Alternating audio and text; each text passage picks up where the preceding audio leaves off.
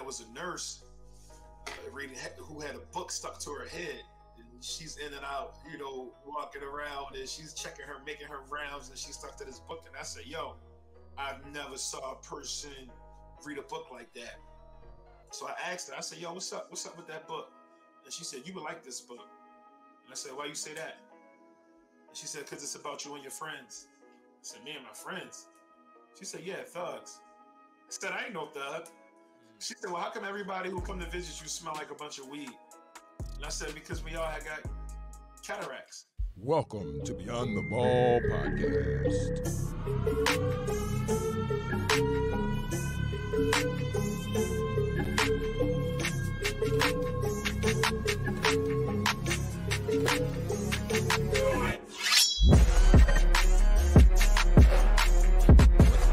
What's going on, ballers? And welcome to another episode of the Beyond the Ball podcast. I'm your host, Jonathan Jones. And as you all know, we find really extremely amazing and extraordinary guests. So we're going to get ready to dive in today. But if this is your first time tuning in to Beyond the Ball, I want to make sure that you all know the focus and the premise of the podcast. The focus ultimately is bringing forward stories, strategies, and successes to help student athletes succeed beyond their degree. So today I'm excited to bring to Beyond the Ball this gentleman. He's a writer, he's a professor, and he's a television producer. And I know that does not cover it, but welcome to the Beyond the Ball podcast, Mr. D. Watkins. What's going on, D? What's good? How you doing, man? Thanks for having me on.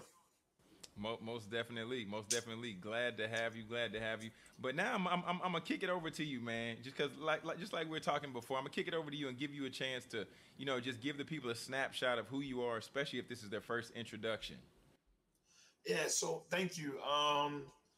Teaching is my heart. Like I felt like I've been an educator since I was sitting in classrooms myself. I always had a knack for trying to explain things to people and trying to take really, really dense information and simplify it. And that has led to my writing. That has led to into television now. So right now, I'm working with HBO on a project called We Own the City that we're actually about to start shooting next month. It's a 6-part miniseries. I wrote episode number 3, but I did consulting on the whole gig, and I'm extremely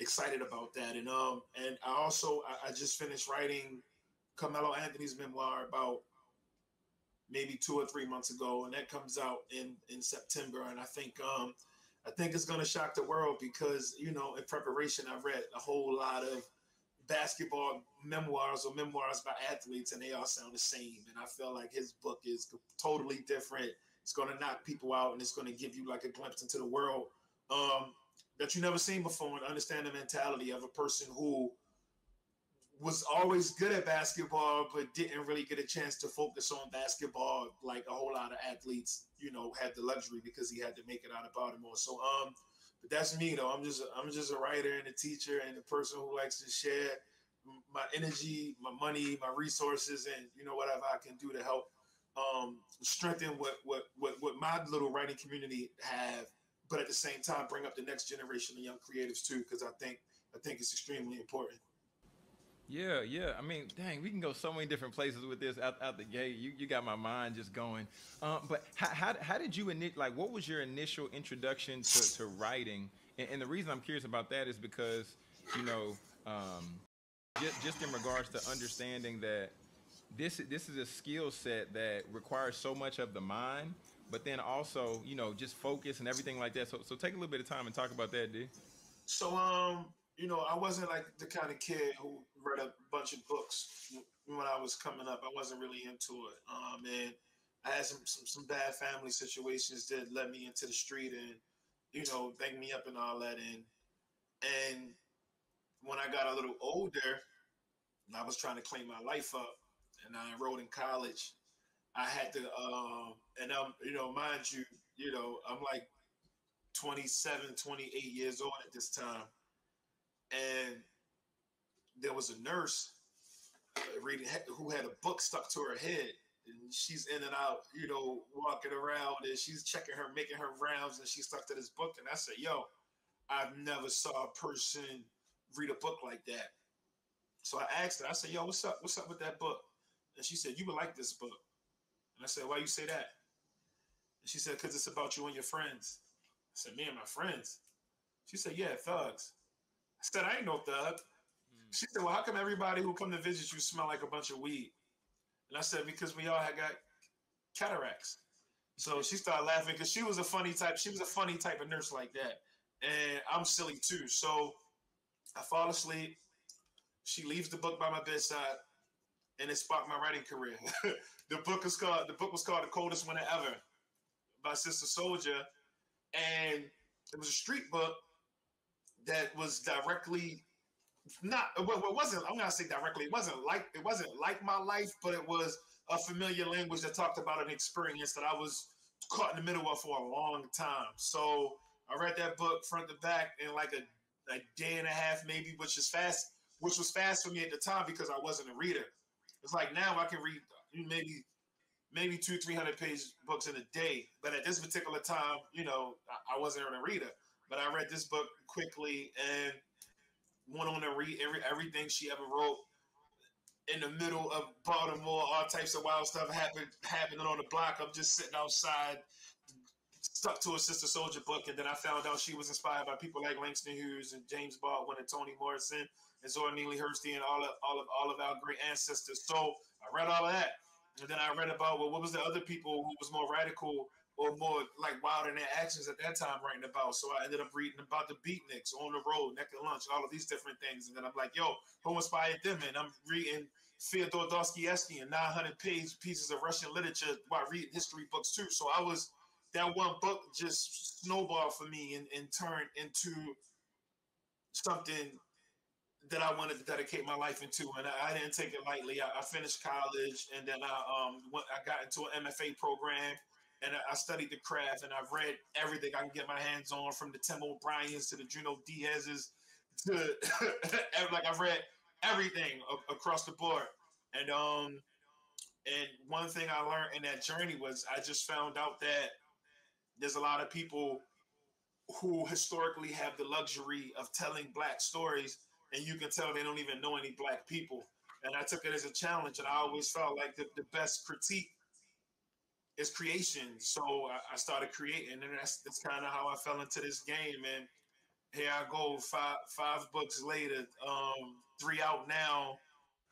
Like I said, the Mellow book drops in September, and then my memoir, Black Boy Smile, drops in April of next year. And then with a bunch of other projects on my plate, like I just be turning stuff down now. But I'm happy. I'm in a good position. Wow, wow. So reading books on the stoop in Baltimore while everything is going on outside. You said, Man, addicts beating each other in the face, and police officers rushing, and a house could have been on fire next to me. I got to get to the end of the book. man, man. Wow, wow, wow. So did you ever feel like did you ever feel like you would get to this point where you're at now, where you're looking to create that impact for others through being a professor? Was this something that you had a desire for as you began to read more, or how did this even come about? So when I started reading a lot, I wanted to be a professor, but I wanted to get other young people excited about reading and telling their own stories. Like that's what I really had my heart set on. I didn't know I was going to be a New York Times bestselling author. I didn't know that HBO and these different places would be hitting me up and like asking me to like work on television shows and stuff like that. Like I didn't know that wasn't really in my plans. I did want to put a book out, and I wanted to spend my life being a professor, like a nice simple life in Baltimore. But them first two books had just took me all around the world, and things started changing for me. Man, yeah, a New York Times bestseller. When you first got that call, when you first got the email, what just talk about that feeling, because this is something that's bucket list, monumental, and very a very select few of people have the opportunity to be that.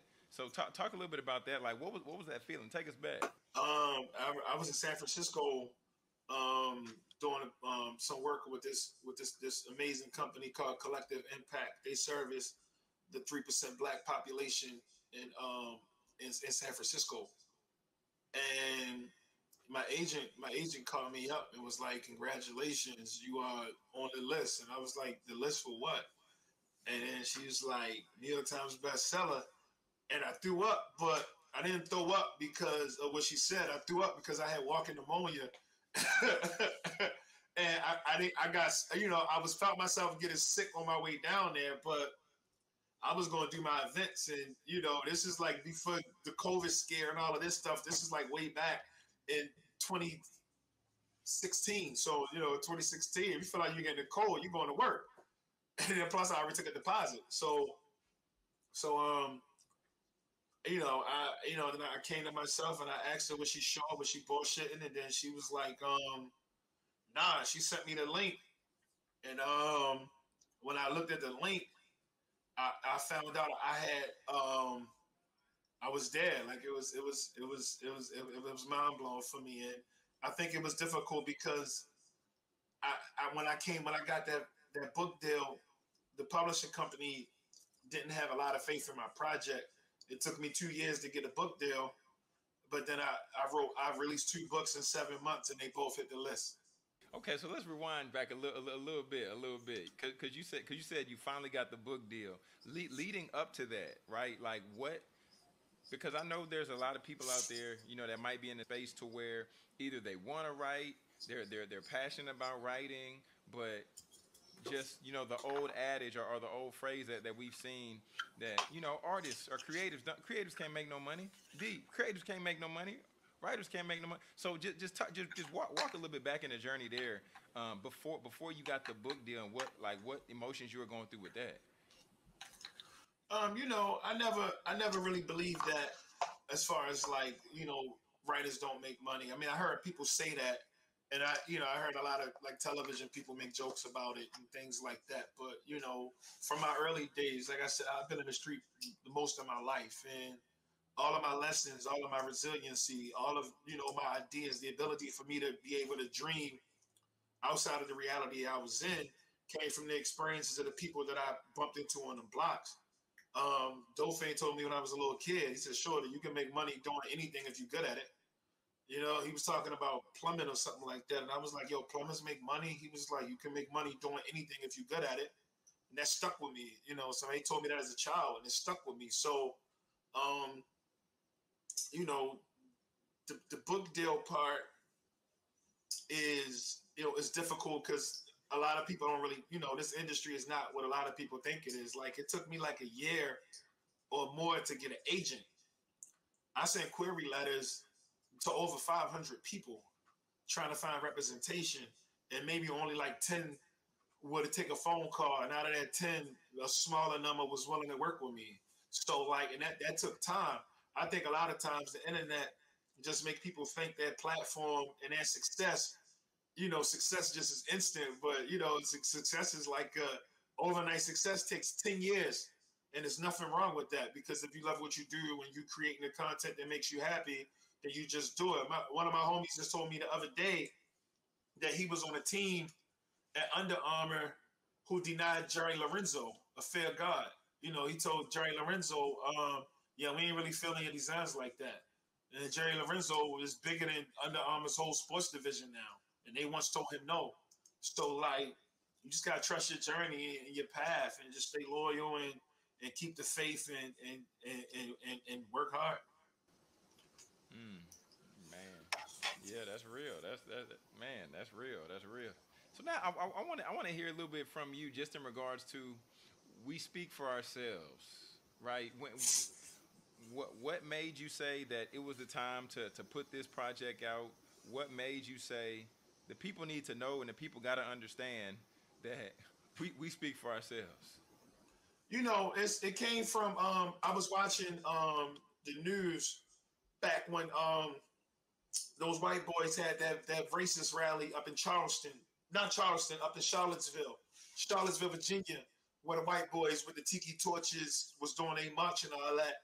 And I saw a black commentator on TV crying. And I was like, "Yo, what is wrong with him?" Like, he's crying like, I can't believe this is happening in America. And I'm like, dog, where you been at? Like, like where you been at? Um, this is a very racist country, and it works really hard to show you at least twice a month on a viral tip. So I thought about how at the time I was also being invited to do commentary on like CNN and MSNBC a lot, and I never really liked it as much because I just don't feel like I'm the Negro expert or the black the expert or the street guy expert. Like I'm just figuring this stuff out like everybody else. But when I come on these shows, the commentators or the producers or whoever, they assume that I'm speaking for every black person in the world. And like I don't know your life. I don't know your experience. You might love a certain type of whatever that I don't really bang with. It doesn't make me more black or you more black or whatever. It's our experience is as rich and complex as any other racial ethnic group in this country. So why how come we always have to be pigeonholed? And I was frustrated. I was frustrated with that. Like, I had people talking about the black people want this, black people want that, black people want this. And I'm like, yo, well, who asked you? I never asked you. I don't want these things you're talking about. But I'm supposed to subscribe to that because that's the narrative that mainstream wants to put out. So I wrote that book, and that book was counter mainstream, and it didn't really get a lot of press because a lot of people were upset with that. I was cool with that too, though. So I'm gonna ask you an answer that I'm gonna ask you a question. I already know the answer to. But I'm gonna ask you. Even though I know you're not the black expert, neither am I. We having a conversation, but why is that, D. Watkins? That when we put out something that should be celebrated, or we put out something that's going to spark a movement or really move the masses, it doesn't get the traction. But when we put out something on Shade Room or whatever it might be, then it goes super viral. Talk to me. Talk to me. People like violence.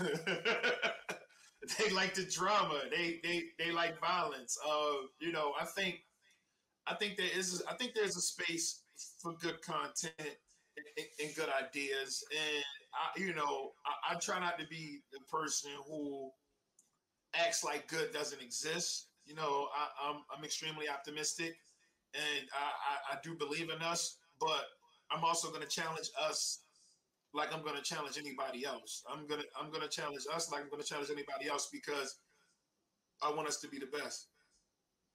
Fair enough. Fair enough. And then with you really saying that really just sparks this question I was thinking about. With you wanting us to be the best, and then you also being being the founder of the Be More Writers Project. Can you just educate the people a little bit about the Be More Writers Project? Yeah. So like when I started it a lot of people like they thought it was going to be an ongoing thing, and it was just me and like about six different students. And those students, I got them paid to tell stories about their community and present them at Johns Hopkins University. And it was a solid project. I had a lot of fun with it. The whole purpose was for young people to have stake in articulating and telling the story of themselves in their neighborhoods through video, through audio, and through writing, and to actually get paid for it. So we were set to launch again, but then COVID happened. But we're making another plans to start with another group of freshmen and work with them from ninth grade to when they graduate. And I think I thought it was a cool thing. We had a lot of fun. Yeah, man, most definitely. I believe anytime we can, seed into the next generation and position them with the, giving them an outlet or even giving them a tool that they can use to leverage, I think that's always a great thing and great. As an artist, it's a part of your body of work. Like you can have these beautiful books and these beautiful films and all of that, but if you ain't helping nobody come up or putting nobody on, then then you're not fully doing your job. Most definitely, most definitely. So now, as coming into the time to where, um, just like you said, the release of Carmelo Anthony's memoirs.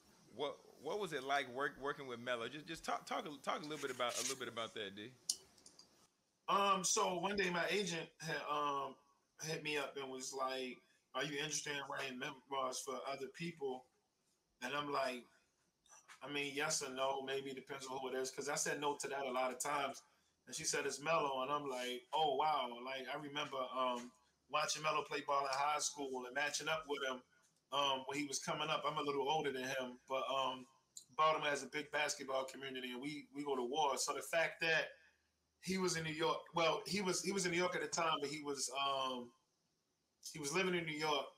And I think he was just leaving OKC, but this is before he signed with Portland and I'm in Baltimore, but my writing has taken me all of these different places that our agents linked us, not our mutual friends, and not like not us, passing at an event or something, but our agents hooked us up was just crazy, and I was wanted to have a talk with him because I said we're going to do this. I want to tell a whole story. I don't want to write anything colorful and well, colorful, yes, but I don't want to write anything pretty. I want to talk about that ugly. And he was like, nah, they told me that's why they came for you. And they was like, they had some other people lined up. But if I say yeah, then the job is mine. So I was like, all right, let's do it. And we got to it and we had fun with it. Like we didn't get to hang out as much because of COVID, but we got a chance to just get on Zoom and just crack jokes and tell stories and crack jokes and tell stories. And then we had maybe like out of 10 Zoom calls, maybe only one of them was like, all right, bet we're gonna do this, and that, and then it was smooth. You look up, and I got like 70,000 words done. Man, wow, 70,000 words. Lord have mercy. Oh, golly, golly. Wow, wow, wow. We own the city. We own the city. See you. See, and this is the place I was at when we first kicked this thing off, D Watkins. I was like, man, there's so many different ways to go with this thing. There's so many different questions I want to ask you, but man, you already on the New York Times bestseller list multiple times. You getting ready. You're now also getting ready to put out the memoirs with Mello, and you working with HBO. We own the city. We own the city. What are you wanting people to take away from watching and seeing your work with We Own the City? I think I want people to see that poor policing is incentivized. So when these cops come in and they tear neighborhoods apart, and we hear the story about a few bad apples, we know it's more than a few bad apples. It's a bad system, and it's a system that rewards you for not doing what you're supposed to do. You know, I'm on my whole abolish the police tip, throw them away. But if I'm going to talk about the system as it is, and so let's say somebody get killed, and you got a cop investigating the murder, and it's so much work for him, so much canvassing, so many people to talk to, so much footage to watch, so many things you got to figure out before you can like pin a person down or get a snitch or like figure out who did this murder. That can take like 6 months of work, and they not giving you no overtime, but you solved the murder. Now, if you lock up 30 people a month and you locking them up for riding they bike on the curb, public urination, jaywalking, or whatever, you know, then the one cop who found out who killed somebody, he got one court fee, he got one arrest in 6 months. The cop who locked up 30 people, he got 30 court fees, 30 processing fees, and he's looking like a hero, even though he's locking up a bunch of quality of life crimes that ain't never going to go nowhere anyway. You just ruining lives and locking people up for nothing and dragging people through the system, but you get to look like you tough on crime. So you're incentivized for doing work that doesn't matter more than doing work that actually does. And hopefully we'll be able to show that. I'm excited about this project because it's the David Simon project. He did The Wire, and for people who love The Wire, and The Wire ain't coming back. So this is like the closest thing to The Wire that people are gonna get, and I get to work on it. When the Wire came out, I was in the streets. I was hustling. I wasn't even watching HBO like that. Like, so to be working on the project now that he's back is just like it's crazy for me. Man, yeah. So if you had the opportunity to sit down, D Watkins, had the opportunity to sit down with, I'm gonna give you two people. You could sit down with two people, living or dead, right? Just to sit down with these people, just to talk with them, just to build with them. Who would those two people be for you? Um, Dead, I would like to sit down with my grandma just to let her know how far I came, that I made it about them situations that she prayed about. Living, that's a good question. That's a good question. I don't even know what living person I would want to sit down with. I have no idea. Um, because I just treat everybody the same. Like I treat everybody like they Jesus. You know what I'm saying? So like, you could be a billionaire or you can be in the street. If we here, I'm in this moment. I'm giving my attention. I'm learning and listening. I'm sharing. I'm building community. That's real. That's real. Fair enough. Fair enough. But we're about to dive into the 2 minute drill. But real quick, D Watkins, just let people know where they can find you, how they can follow you, and how they can connect with you. At D Watkins World on all social media platforms. And if you're in Baltimore, I just be walking down the street. Like I just be minding my business. You just holler at me. It's all good. Oh man, right on, right on. If I'm ever in Baltimore, I'm gonna have to hit you up. I'm gonna have to hit Yeah, you hit up. me up. Hit me up. If I'm home, I'll give you the tour for sure. Oh man, that's love. That's love. That's love. Okay, so D Watkins, I didn't tell you this before we dive in, but now I'm about to dive into something called the 2 minute drill. And what the 2 minute drill is, I'm gonna run through some rapid fire questions just to just show people a different side of you. We're gonna have a little bit of fun. So are you ready? I'm ready. All right, here we go. Favorite food?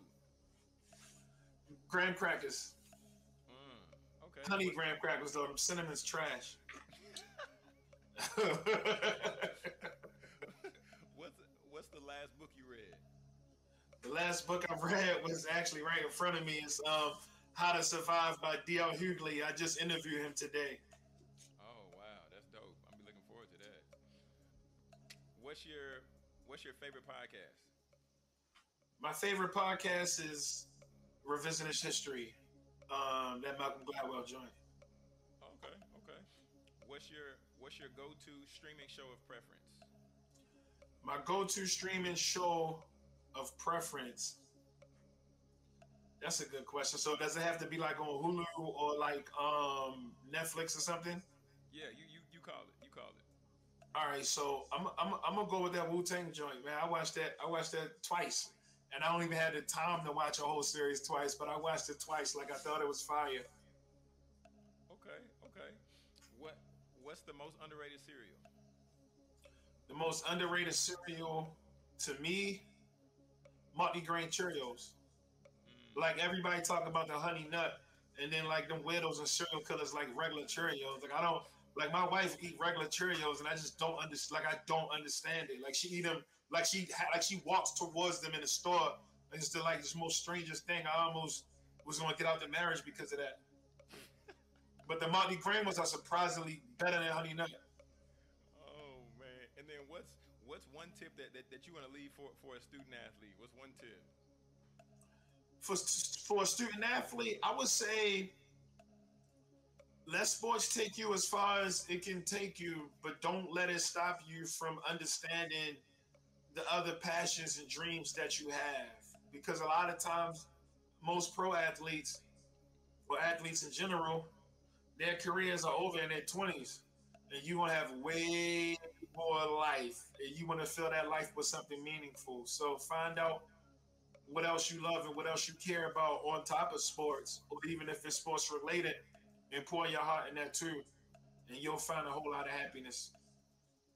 That's real. That's real. And then the bonus question. We made it through the 2 minute drill. Bonus question. Who's one guest you'd like to see me interview next on Beyond the Ball? I would love to see you interview Don Cheadle. I think Don Cheadle was hilarious. I think he's super talented actor, super talented brother, um, and have a whole lot of gems and a whole lot of game. Okay. Hey, I will shoot a DM and I will shoot my shot because I was just watching him. I was watching him the other day on Iron Man. So Word, yeah, word. yeah. Most definitely, most definitely. But one more time, D Watkins. Where can people find you and how they can follow you and stay connected with you? Everywhere I'm at D Watkins World on all social medias. I ain't got no TikTok and all like that, but I'm on Instagram and Twitter mostly. I got a Facebook, but I don't really know how to work Facebook. Fair It's enough. got too Fair many enough. options and feel like it'll be something on there on Tuesday and then I close it and open it like a month later and it'll be like the same thing. I'll be like, yo, what? Like the timeline don't change? It's super weird. That's true. I'm laughing so hard because that's so true. Because I'm like, why is Yo, it? it's like I don't get it. I think you gotta like maybe pay. I think you gotta talk to people for it to move. But I don't know. I write a lot, so I don't have a lot of time to talk. Oh man, fair enough. Fair enough. Well, D Watkins, man, I appreciate you taking the time to hop on, and man, definitely looking forward to continue to build. And my brother, I wish you much success. Absolutely, man. I appreciate it. To all the ballers out there, you all just tapped in and heard another dope episode of Beyond the Ball. Make sure you're on the lookout for We Own the City when it drops on HBO, and then also make sure to tap into to D Watkins at D Watkins World on Twitter and Instagram, and stay up to date with everything that he's doing, and everything that he's moving. So everybody, so I would encourage you to subscribe to the podcast and definitely